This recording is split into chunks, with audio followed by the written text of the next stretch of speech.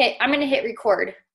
I thought tonight we could do like question and answer type of thing. I usually try to give like a little, helpful blurb at the beginning, but sometimes time is best spent with questions and answers, especially for someone like you, Susan, where you're brand new. This is a great way to get in contact and be face to face and ask any questions that you have. So we emailed a little bit today, right? That was you, yeah. Yes. So what other questions do you have? You've been a coach for like what, 2 weeks maybe? Yes, 2 weeks. Very new. I'm still, I have a lot of questions. So. Well, this is a good place to ask. And then Michelle could even give feedback too. Michelle's been a coach a little longer.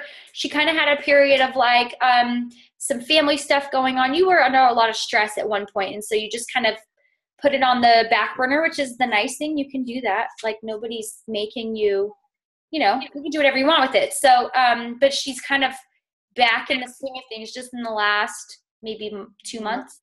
Yeah, right around January. Yeah. So let's hear your questions and see if we can help you. Okay. How soon should I be starting a challenge group? Should that be my next step at this point? I think if you finished the training and you kind of have an idea of how it works, then yes. If you want to do something with it, if you want to be a coach, then yes, I would usually say to start a challenge group. And like I talked to you about earlier, I usually announce it 3 weeks in advance. So that gives me time to correspond with people back and forth, and it gives them about a week to order and get their product so that they're prepared for the start date. Right. But you're totally fine. I start one. I don't have my calendar. Oh, yes, I do. If you wanted to run one together, we can do that. And let me see when my next one's starting. I really have it planned out on a calendar. My next one is supposed to start. I actually started one early this month, so I'm not supposed to start until April 13th, but we will probably be starting one earlier than that. I was thinking like April 6th, that's when we have spring break the week before, teachers. Oh, yeah. So I was thinking that might just be a good time to start for me personally. Yeah, no, I think that's great. I will probably end up starting one around that time too, but yeah, I think April 6th is a great date. Hi, Christy. What else do you have? What other questions do you have? I'm trying to think. I've had 2 people ask me questions, but then, I give them some information and they just kind of, okay, I'll get back with you. And I've just decided to, if they want to buy something, they'll get in touch with me. I've been trying not to feel like maybe I didn't give them the right information or misguided them, just try not to take it personally. Right. Discouraged this early on. So I'm just trying, I guess at this point, like I put different posts out on Facebook and different things, and people are kind of, oh, are you drinking Shakeology? Different things like that. I just don't want to be overbearing. So yeah, I think that's the reason we have people come up with that posting rotation, is so that when you're posting, you're making sure to have variety in your posts and you're not posting Beachbody all day long. But it's not a bad thing to have roundabout ways of talking about what you're doing. Even if you say something like, oh, just finished my, my workout for the day. I got up earlier. You know what I mean? Like you can talk about having a healthy lifestyle without talking about necessarily a product you're using. Does that make sense? Yes. Christy Borders is a really good example of she's a pretty, I would consider you a pretty forward person, Christy, but she also has kind of gotten into a groove with how to talk to people without making people feel pressured or annoyed. And I had another one of my coaches today, and you can do this too, Susan. If you're worried about wording or the way you're talking to people, you can for sure either send that to me or post it in Team Inspire and get some feedback from people as to how they might say it different, or if you're doing something that you could be just tweak a little bit to do it differently. One of my coaches, Wileen, I did that with her today because she was sending a message that said, I'd have to look it up, but it was like, I'm looking, or I'm running a group and you'd have to invest. And and so I just offered a couple of suggestions for her to say, tell them what you're looking for. Christy Borders is really good at doing this, saying, I'm looking for 2 to 3 moms who've had babies in the last few years and they're looking to lose the baby weight or tone up or whatever after having kids. To tell them who you're looking for, like, and if this fits you, like if this describes you or you know someone that this describes, I would love to help them, type of thing. Christy, do you have anything to add for that? Susan's a brand new coach of like 2 weeks. So Christy, if you have anything to add. I'm trying to make sure that you don't hear my daughter. No, you're fine. We can hear her. We hear her. You can probably hear both of them. Yeah, so I do take more of a forward approach just because it's in my personality. So you kind of just have to do a gut check of like the conversations that you've had with people in the past. And, I always reconnect in the beginning of, hey, it's been a long time. And then maybe if you have a memory with them, you kind of just bring it up like, remember when we did that? That was so fun. I see that you've got 2 kids now, super cute, stuff like that. So you got the small talk in the beginning, and then I just say, hey, I don't know if you've, seen any of my posts, but, and then I kind of just do like a 2-sentence, my story with Beachbody. Like, I lost 60 pounds after having 2 girls back to back. This is what it's done for me. I became a coach because of that, so I could pay it forward. And, I don't know what you're doing for your current workouts, or if there's a void in your life, but I'm sorry, we're really loud in this house right now. If this is you, then I'd love to have you on board and be in my group. If not, no biggie. That's, I just wanted to see if I could help, something along those lines. Right. And I got all that stuff from Tiffany. It's not like I didn't make any of this on my own. And then, so you kind of, it seems like pretty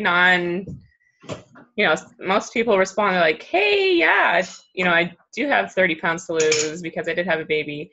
But yeah, I'd say 80% of people respond back, which is good.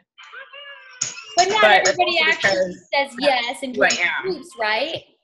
Oh, what'd you say? I said not everybody joins your groups, right? Oh, no, definitely not. And that's okay. No. I think that's something that's really hard for people to get past is the no. And I try to teach people that the more no's you hear, the more yeses you're going to hear, because a lot of people are just afraid or they get really discouraged by that. And so they just stop. They start to question and they stop talking to people.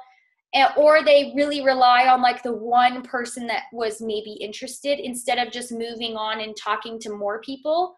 So if you're not talking to enough people, then the people that are saying no can seem like it's everyone saying no. But it can be, because if you're only talking to 2 people and they both say no, it's like, oh my gosh, like my whole life is over because those 2 people said no.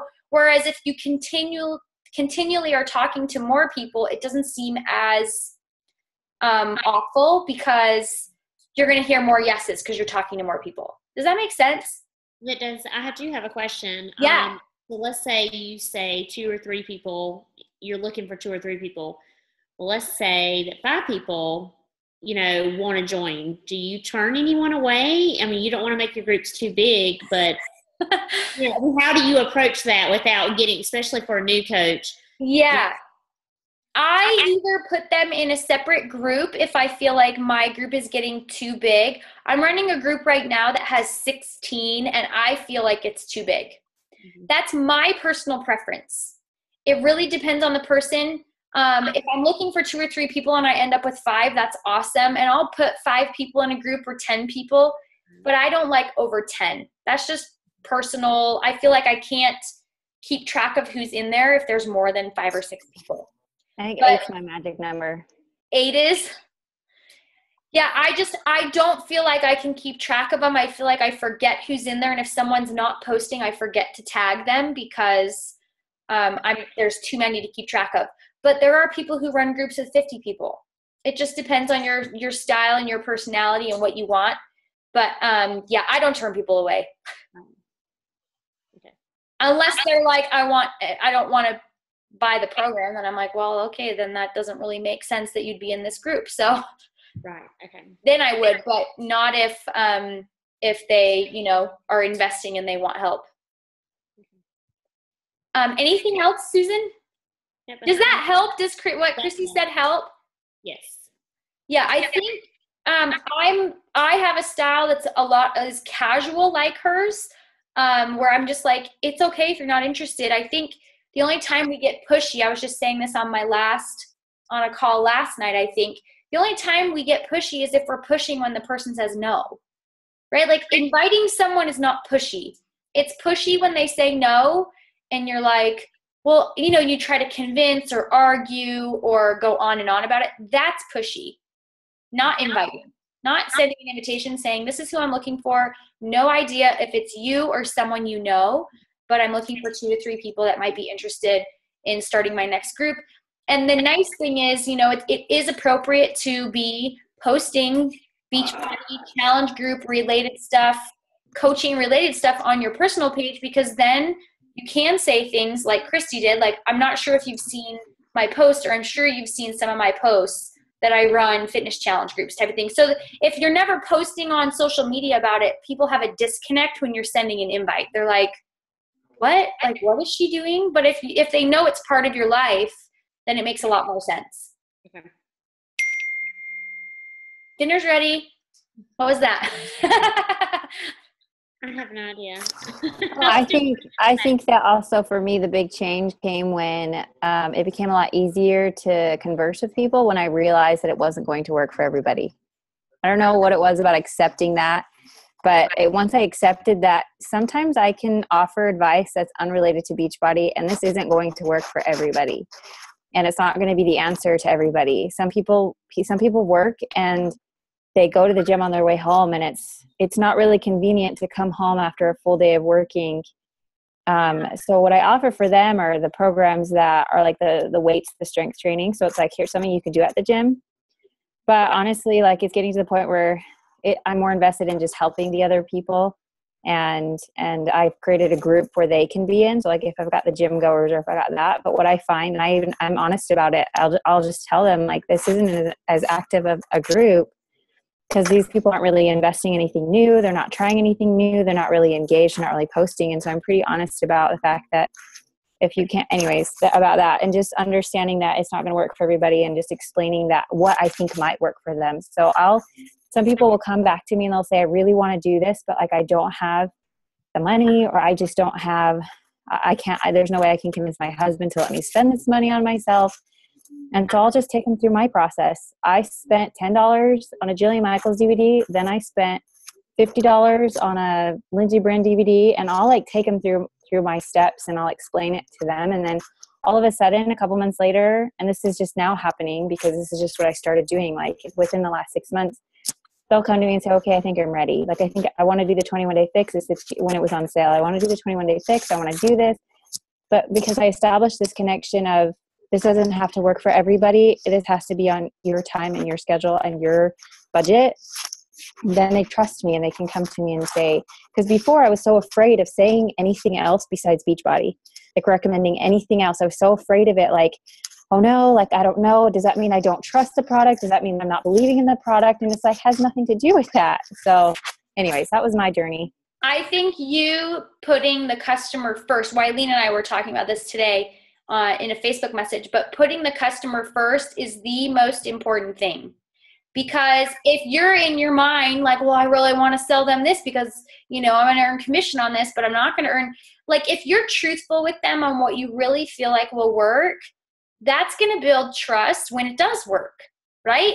If you tell them, I've had so many people I recommend Lindsey Bren to, because not as much anymore, but I did when I first started all the time. And that did establish trust. And even now, when I posted that I quit the 21-Day Fix Extreme, I had a ginormous thread of people like, oh my gosh, I love that you don't just, and I even had people messaging me saying, I love that you didn't, that you were true to you, and that you're not just like a super huge fan, like a fake fan of everything that comes out, like Beachbody. And I'm not. I didn't like that program. Therefore, I'm not good at recommending it because I don't like it. And it's not like I don't like it. I liked it. I just didn't like what it was doing for me personally at the time. I wasn't looking just to get skinny.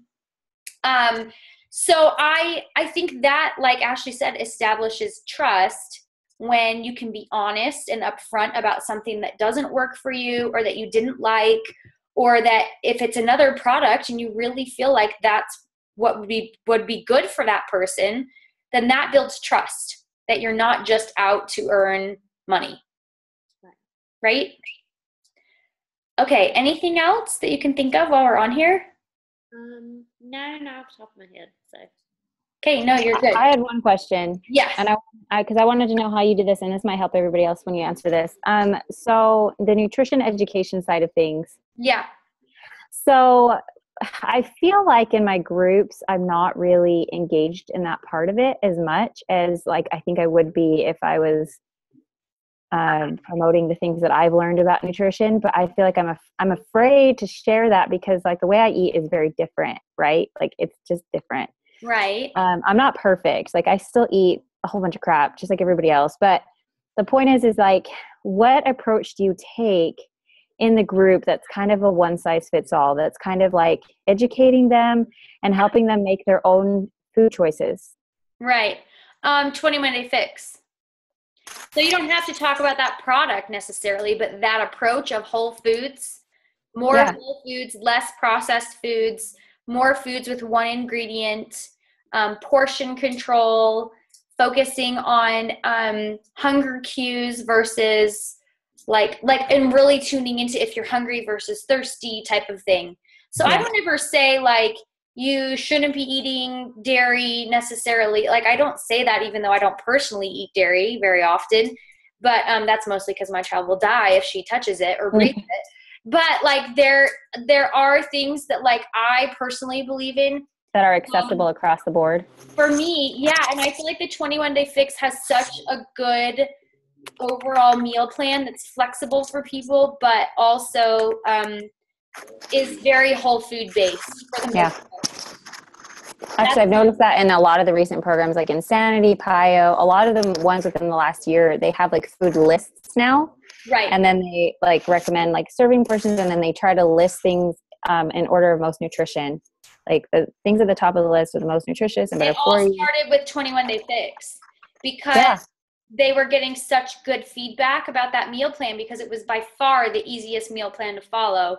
I feel like T25 and P90X3 had a version of it. Is it gotten more detailed since 21 Day Fix? I don't know. I know that we gave such good feedback about the meal plan that the Max 30 and the PIO meal plan are almost identical. Mm-hmm. You can do the container. Yeah. So, and that's why they created Portion Fix too, so that people could use it for all programs because it was so much more simple and easy to follow versus P90X's meal plan is like a joke. Yeah. Yeah, it's really intensive.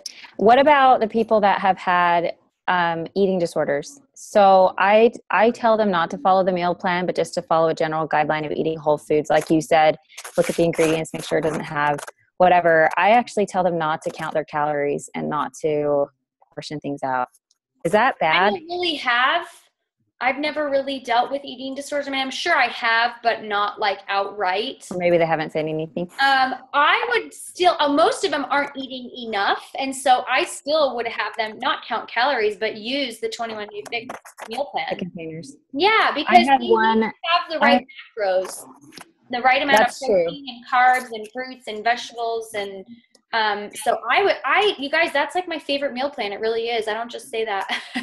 I think ever since I started advertising more recently, I've had more people come to me and say, I've had an eating disorder in the past, and then I got over it, but now that's where they've gained all their weight because now they don't know how to eat. And so I'm afraid to give them a program that's going to have them obsess over food again. Because I don't want them to go into that, but you would have to be supportive in saying, like, you don't have to stick. I mean, you have to think about it, though. Most people that have an eating disorder are eating far below the first calorie bracket of 21 Day Fix. So they're probably going to struggle to get enough in just the first bracket. So they're eating all the wrong things. Right, and they're just not eating enough in general. My friend was over the other day and said she had a challenger who was anorexic, who all she ate was lettuce. Like all day she just feasted on lettuce all day long. And so the 21 Day Fix scared her in the amount of food that she needed to eat, which is most anorexics. Bulimic is a little bit different, but anorexics aren't eating nearly enough food. And so Yeah. the first calorie bracket is like, that's like enough for like Hard for them. days for them. Yeah. A couple of mine have been both, like they've been anorexic or bulimic. Most of them have thrown up, and it's been because they stopped throwing up that they're still eating the 3,000 calorie meal. Like they're still eating the binge meal, but not throwing it up anymore. And so their bodies have just screwed up completely. And so I feel like 21 Day Fix really is. I just was afraid to recommend it because I just wanted to know if anybody else had experience with that, because I'm starting to run into that. I don't know how I advertised it or targeted the people that keep coming to me. My friend has a ton of them, and she does 21 Day Fix like with everyone.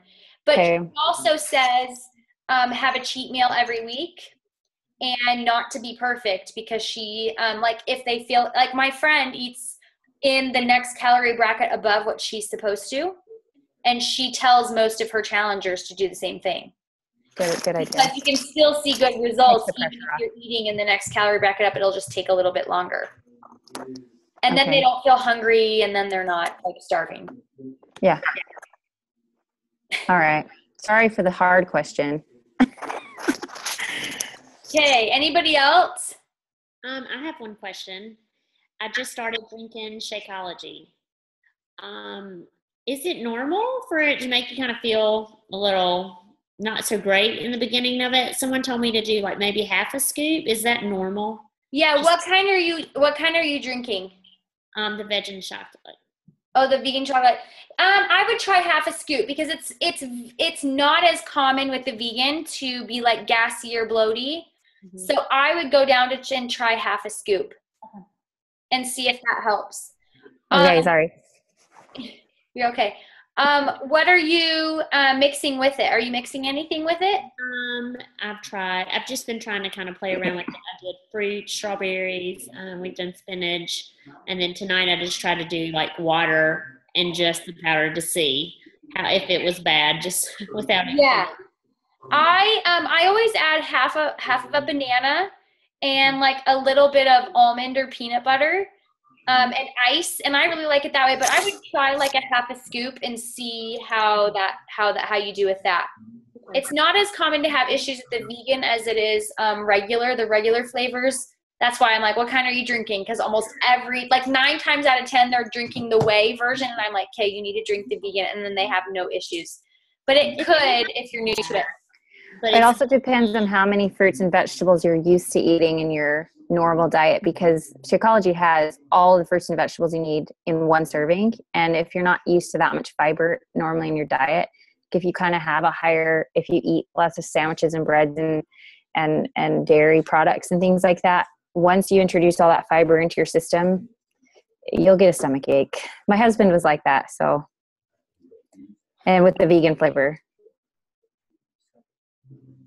So. Wait, sorry. I'm trying to type this, but it's not working. Oh, I was planning to type in another thing. Okay, sorry. I'm trying to type something in another window, and it went to the wrong window. Okay, yeah, I feel like Ashley's right on. If you're not used to eating a lot of fibrous foods, then you can be in trouble. So try half a scoop. See what happens. all right, thanks. Anybody else? Any questions? I have a question. Yes. So mine's more of like the teams where I'm partnering up, with a success partner in a different team. How do we have to stay in our teams and, I got this from my team, I can't share it with you, because my sister's in a different upline. Yeah. And so I'm like, I want to share things with her, and she's sharing things with me. And then I thought, are we going to get in trouble because we're like sharing things that her upline shared with her that is that bad? No, I mean, it depends. It depends on, For me, I do help people from other downlines and uplines. Where'd Ashley go? I do help people from other downlines and uplines, but I'm not going to give them all of my training and all the stuff that I spend time on just because it's what I spend time on. But it depends. I'll give them bits and pieces of but you know what? It's your sister. I'm not going to be like, no, you can't share with her. Like, that's lame.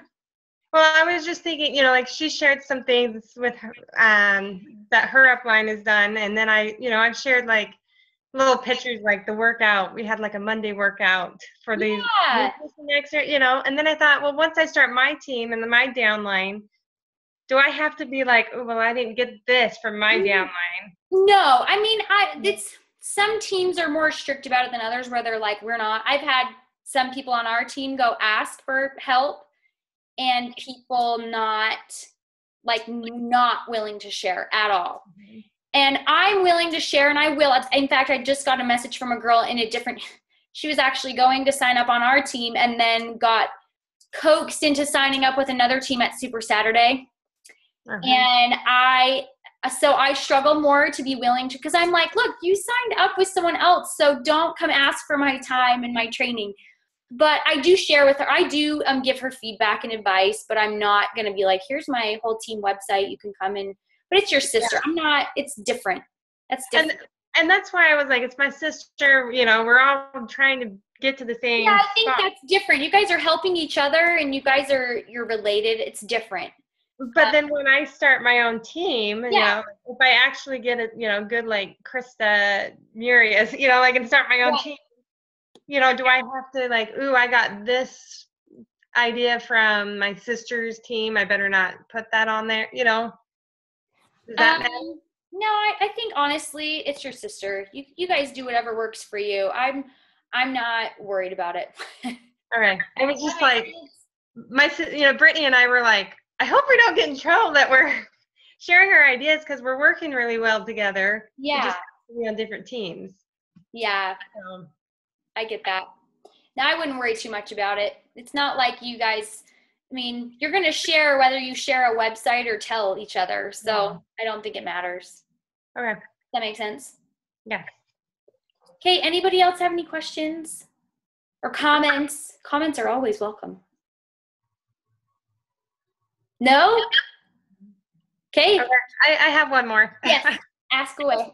So if someone like last month she was in your Coaching at a Glance group, and it's one of my good friends, and she wants more information on, well, how do you get more money like down the road, once you have coaches underneath you, and I'm just at that base, and I know there's a left leg and a right leg, and I've watched that video and something about team volume, and I just don't understand it, and I know you have to have points, so it's hard for me to explain to her how you start getting those cycles, or right. how you increase. Has she watched the video, or have you sent it to her? I haven't sent her that video, but she was in your group, and I was like, I wonder, if that would help her, and she loved the group. Yeah. But she was like, I wonder. She was asking me, well, how do you move and start growing that once you get coaches? Right. So every time, what I would say first is to send her that YouTube video. It's called Team Cycle Bonus. Okay. Just type in Team Cycle Bonus Beachbody and it will pop up. But it's based on the sales of your organization. So every time you have to be an Emerald coach to be eligible. But every time you hit 100 volume points on one leg and 200 on the other leg, Beachbody pays you a bonus. So everything that people on your team sell or buy or whatever, all the volume they're generating, you can potentially get paid on in a bonus. So that's the easiest way to explain it. And that's that $14 bonus. It's $14 as an Emerald, $16 as a Ruby, and $18 as a Diamond. And which sounds like, that's not that much money, but it adds up a lot.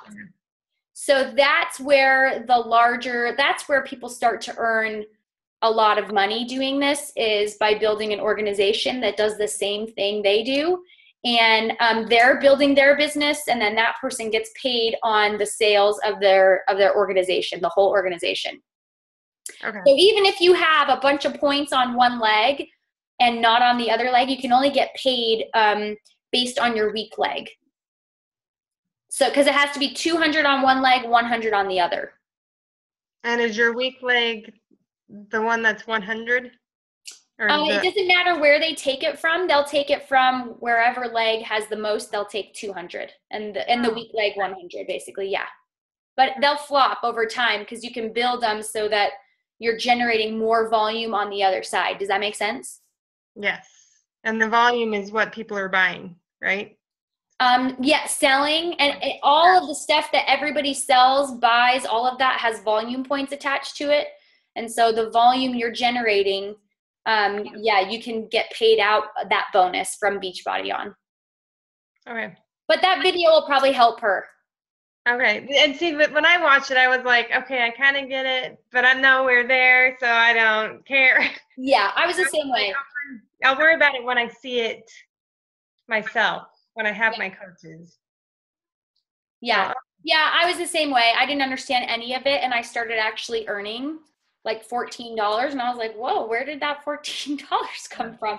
And my coach had to be like, oh, it's because you're earning that bonus because people on your team are starting to start challenge groups, and they're starting to build their own business, and so you're getting paid bonuses. Okay. Does that help? Yes, thank you. Okay, cool. Anything else? Okay, cool.